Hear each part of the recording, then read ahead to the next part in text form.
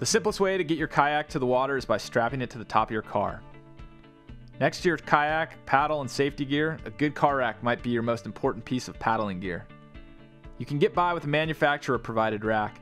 However, to ensure that your kayak gets to the water safely, you'll want to secure it on a dependable roof rack.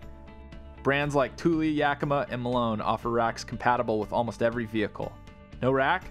You can improvise in a short distance pinch. We recommend a couple pieces of molded foam blocks available at your local paddling shop if you're on a tight budget, placing the boat directly on the roof and running ropes or straps through the open windows. Nylon cam straps are easy to use and don't slip or stretch. You can get them at your local paddling shop or online. Use 1/4-inch nylon parachute cord or any rope handy for bow and stern lines. Rope works fine for belly straps as well. If you choose this method, just make sure to use good rope and a simple trucker's hitch. First, loop a cam strap around each crossbar, leaving the free ends accessible.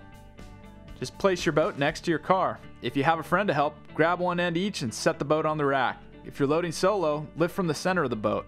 Place your kayak on the rack with the flattest available surface on the rack. Make sure it's centered, front to back.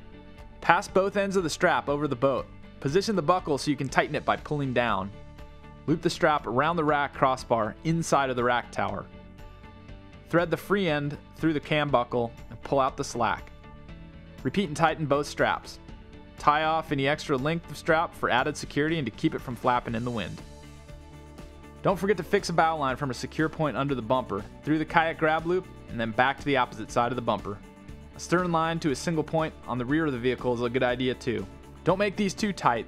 The belly straps secure the boat. The bow and stern lines are for safety. If you have multiple kayaks, a stacker or a J-cradle accessory can provide a handy surface to nest boats together.